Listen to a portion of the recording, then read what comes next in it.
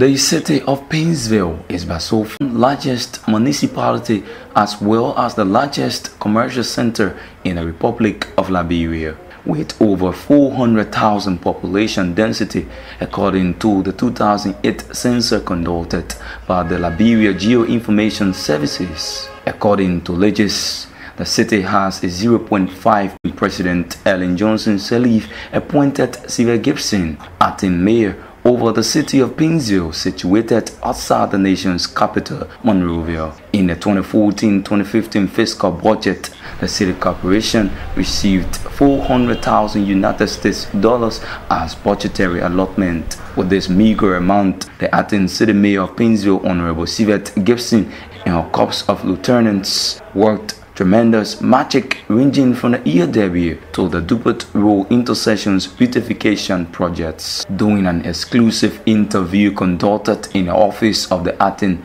mayor, Cyvette Gibson, she said when she took over the city, she had nothing to start with except for an amount of $29 that was left in the city coffer. I was inducted into office on I think it was November 2012. We came into office with $29 in coffers. When I requested the statement from the bank, we got down to $19 because the statement cost $10. I think we've come quite far from our $19 bank balance, and we still have a lot of challenges ahead of us, but we give God the glory first for where we are today. However, she kept focused and refused to give up. Mayor Gibson pointed to several progresses her leadership has achieved, including rebuilding the headquarters of the city corporation, re-establishment of some important departments, as well as the Dupont Road and ELW beautification projects. Well, when I initially came in, there were some departments that lacked in the municipality. And we had to establish those departments so that they can render the services that the citizens are supposed to receive according to our mandate. So that was the Community Services Department, that was a Functional Waste and Sanitation Department, the Solid Waste Management Department, Environmental Health Department, a Functional City Planning Department, Guest Services Department, which is to manage our hall and all the facilities that we have on grounds, a General Services Department, which is to maintain our grounds and our assets, and to also make sure the building is clean. So we had to incorporate those departments to make sure that, again, as I've stated, to our citizens receive the services that they're supposed to according to our mandate. With all of that said, there are other things that we have done in the municipality, such as trying to maintain the green in the red light area to get rid of our waste, enforcing taxation so that our businesses within the city pay their municipal taxes and their garbage fees. We've also done quite a number of beautification projects, which is our ELW Junction project, Dupont Road project. We've acquired waste and sanitation equipment since my tenure, so that we're able to collect the waste. We've acquired additional vehicles, motorcycles. We've employed more people than has been on payroll from my predecessor up to today's date. So we've provided additional employment opportunities for citizens in the municipality. We've created food stands for market women throughout the city to make sure that they have a habitable location for them to sell their goods. I'm just pleased that we've been able to serve our people in the capacity in which we have. Also speaking, some citizens and young people of the city thanked the leadership of Madam Gibson, pointing to several developments undertaken within the city. I would like to commend the city mayoress. Since she took power, we have seen some development, especially when you come to the intersection from town or from the airport. You can see, example, the RRA building. You can see a waterfall right here among the flowers. We see infinite fencing the building, which we don't used to be like that. So these are the developments she has done so far. But equally so, we asking her, she still need to do more. We want to ask her to relocate her to a place that will be free, because whenever we come from shopping or Rawalpindi, there's no way. For example, you can see my car lesson plate, a new lesson plate with me. Dupont Road Junction, there's a big change there. the junction used to be like that. And so she improving. We need to do to join her and work together. And seriously, I think we'll do retail sales. Yeah, I think some different things going on, development going on, people building, media building going on. At least much development going on. One of the things, the criminal rate is dropping a little bit in our business area because all time criminal giving people hard time. So in the process, people can be afraid, but at least we are less secure. And we see city corporation going around making business fun with us. At least we agree with the living that going on our business. So you paying tax and now you're seeing this different. You think that because of the taxes? Yes, because the taxes I will pay the government. At least the government trying to bring late development on the tax I will pay with them. Alright, so but the city corporation do collect taxes, right? Yeah. So you now see development through your taxes paid to the city corporation. Exactly. What are some of the developments? What are some of the development we see now? We city corporation. What is development we see? Like our roads there, we see people carbon bike on the side, PCC work, and we see buildings going around. We see development at the junction getting fun. So feed that the tax. Some citizens and young people of the city thanked the leadership of Madam Gibson, pointing to several developments undertaken within the city. When asked about her appointment as acting mayor being a challenge, Madam Gibson said her appointment as acting mayor does not hinder her in any way. She said her relationship with the people is such an exciting one that made her fortunate to serve as mayor of the city of Paynesville. City Corporation, the mayor said she has initiated more programs on taxation, including the enforcement of taxes in order to enable government construct more infrastructures that meet the needs of the people. Aside from the many infrastructural activities carried out in the city, she named schools, marketers and motorcyclists as some of the groups and institutions she has been working with in order to make direct impact on the lives of her citizenry. The mayor has also initiated an educative program called Street Library for children within the city. The program helps the kids read as means of building their reading capacity. They have been taught by renowned teachers hired by the city corporation.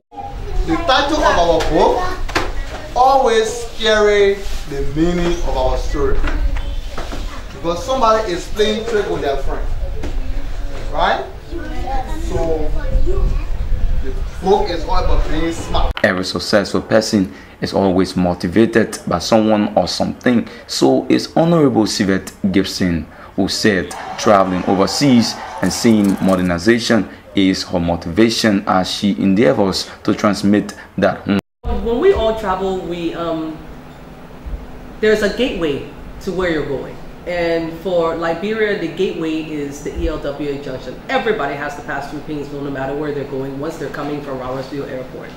Or they're coming to Monrovia, Paynesville, Congatown, or they're going to the heart of this city center of Monrovia.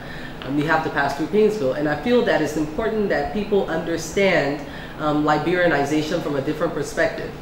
We've had a series of issues in our country, as you know, being a post-conflict country. We want to change the mindset of Liberia, so people just don't look at us as a post-conflict country. They look at us as an emerging market, as a developing country, and I feel it was necessary that we do that at ELWA Junction, and also so that we as Liberians, we appreciate what we have.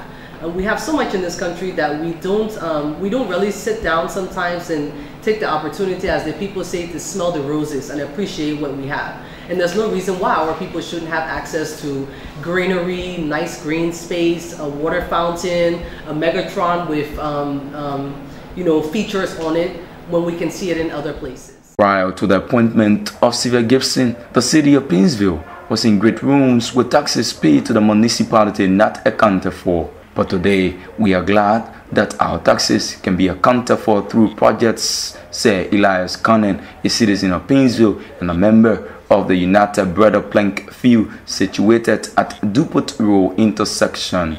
2005, I've been part of the Plank Field, and the Plank Field being like there was no taxation paid to the city corporation, but now since we've been paying tax and other things, the city corporation, at least they are putting our tax into use.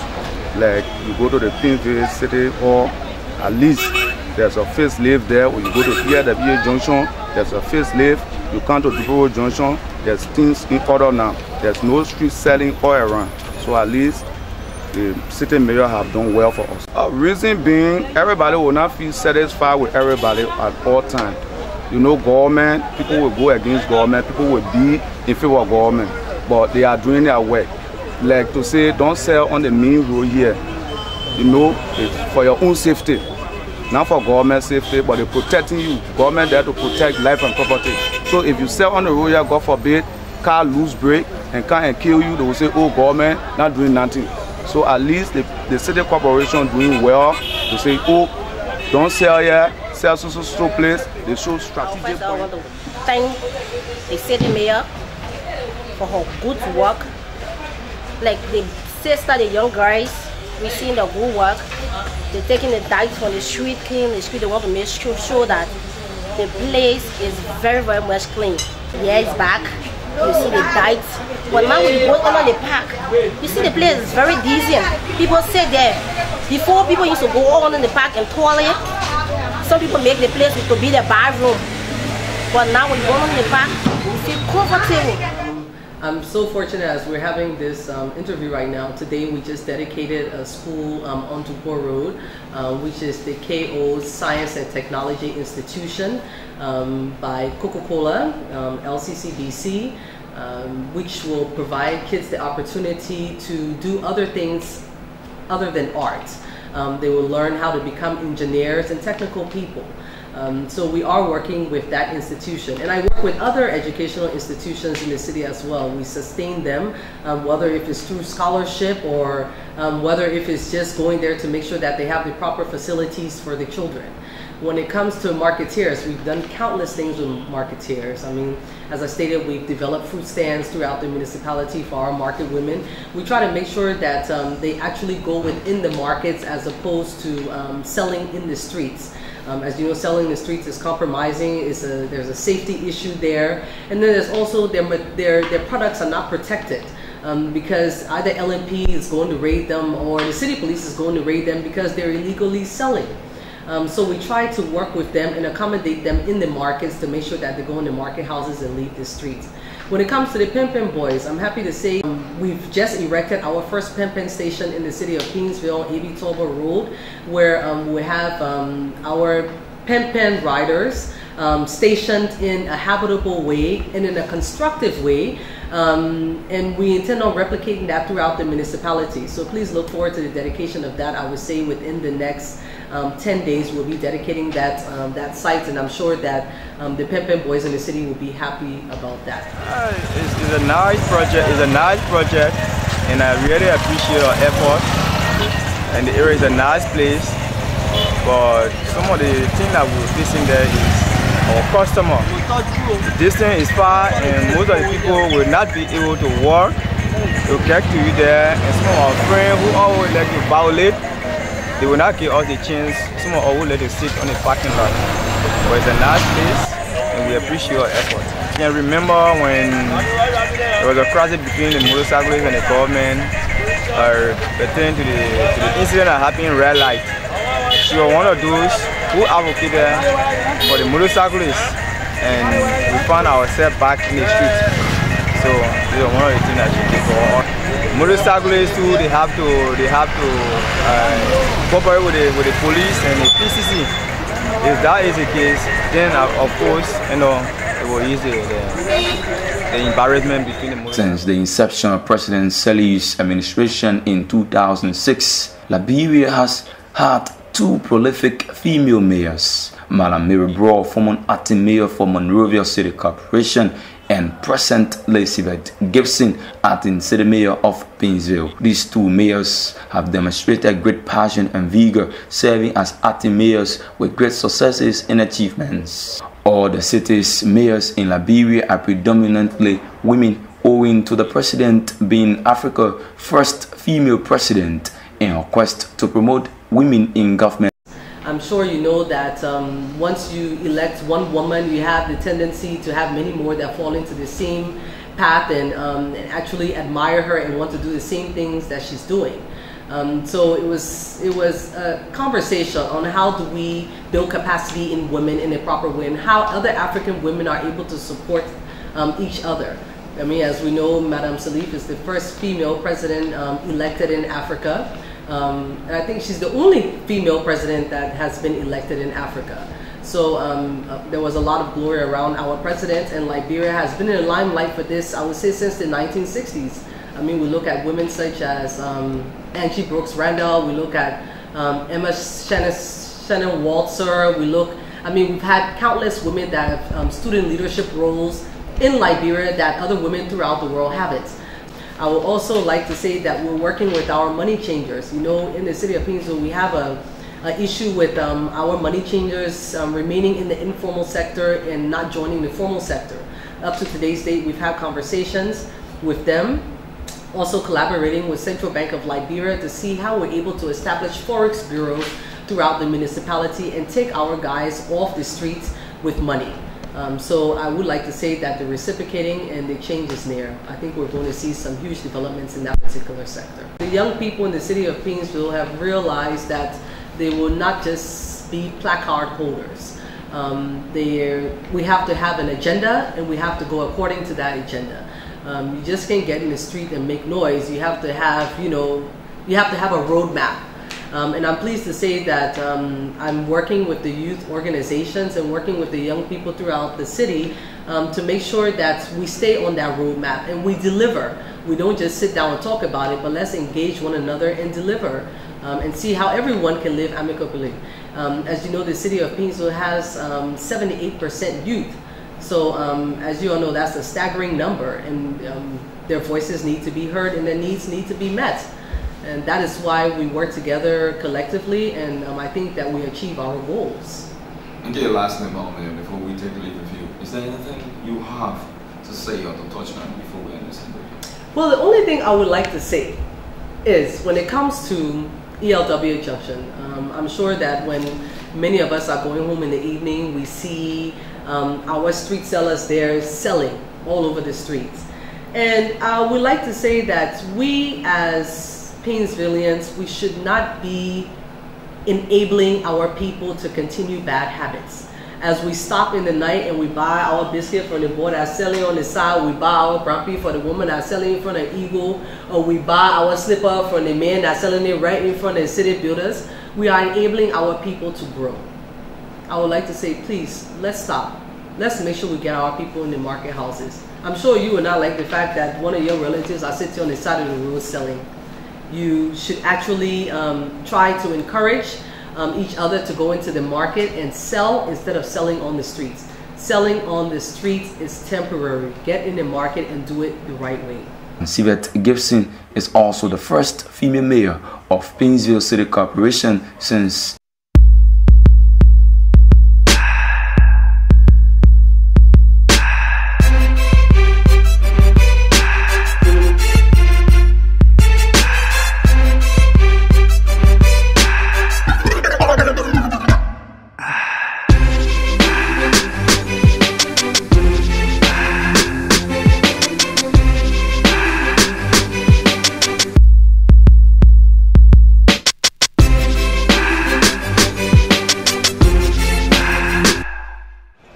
This documentary is being powered by Tri-Media Communication and Entertainment Incorporated. I'm Ramsegal, bidding you now a pleasant goodbye. Thank you.